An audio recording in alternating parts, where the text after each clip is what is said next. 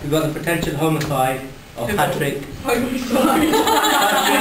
Barrett Hughes, and the key suspect is Anthony Gifford.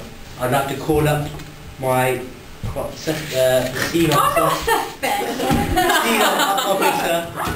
to bring about her general information. Don't give me abuse or I'll bust your ass. Respect the officer. S5. When we went to the crime, we found obviously a body. It was found at 10:30 AM. Shut up. The body was found by a tree surgeon who had been booked to prune the trees surrounding the house. It appeared that the deceased had collapsed after passing the car around near the garage. The garage was luckily screened from the front door of the house by trees and bushes. Casual visitors will not have noticed the body. The house is a large detached property standing on its own, surrounded by woodland. Forensic specialists reported the crime scene. An immediate examination of the body revealed that the victim had been dead for about a week and that he had probably died of a stab wound to his abdomen. A large amount of money was found in a package in the deceased's jacket pocket. It was $250,000. $250,000.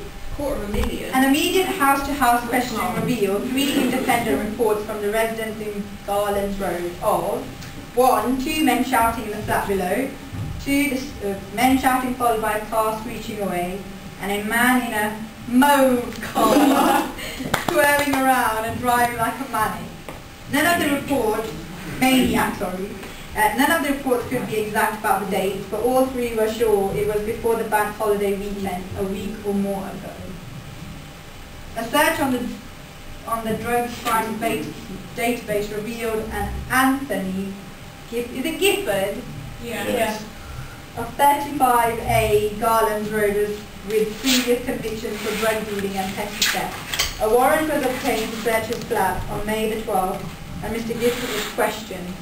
Mr. Gifford denied knowing the deceased and couldn't really explain why he had healed cuts and bruises on his face and body.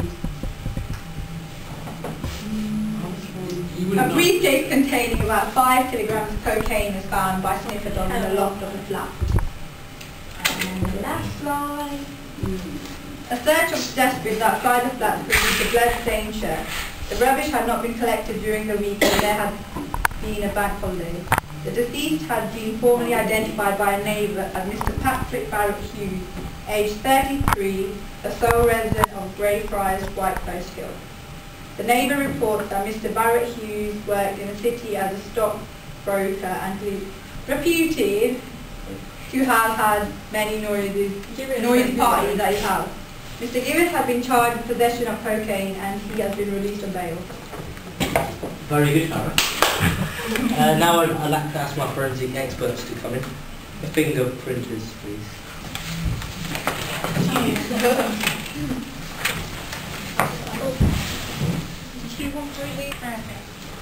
When we were analysing the prints, we were looking for a minimum of 16 matching points to confirm that the fingerprint was the same. Examples of things we were looking for include rods, dots, ridges and corners.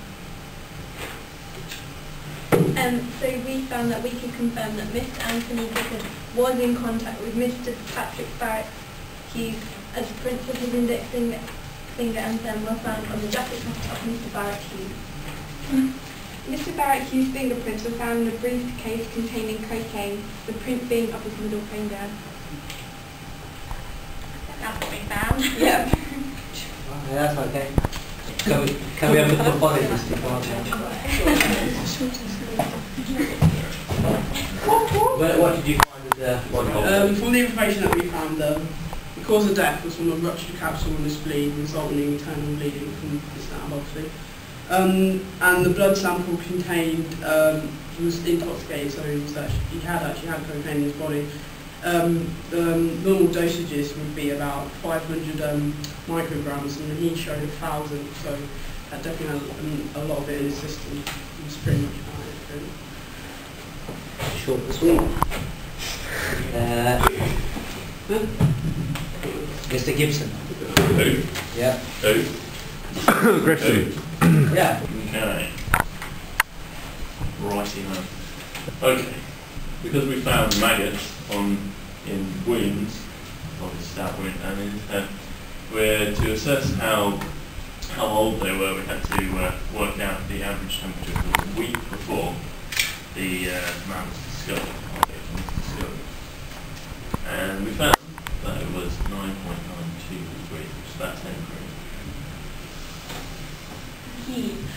This maggot was taken from his stab wound. It was measured at 17 millimetres, and then we estimated that it was 10 days old. This maggot was taken from his hair due to its measurement of 16 millimetres, and an analysis of this maggot that was found on the body, we have established that it is 9.5 days old. The pupa taken from the nostril. We conferred with the scene of crime officer, and we found that there was cocaine residue in the victim's nasal passages. When analysing the measurement of 1.8 millimetres, 18 millimetres rather, of this pupa, we found it to be 17 days old. However, cocaine is a stimulant and accelerated the growth and development of the pupa, thus we have determined this as a anomalous finding. Okay, these are some graphs showing the emergence of adults from these maggots. So this is when we found them. This is when the flies emerged. So from that we can conclude that maggots developed into flies after 17 days. That's from the wound. This one's from the hair. It's 19 days. The nostril will be the anomalous result. So it's 13 days, but that seems reasonable. And this one's from the blood-stained shirt found in the bin, which is... So what day we... Wait, we're going to get to it, right?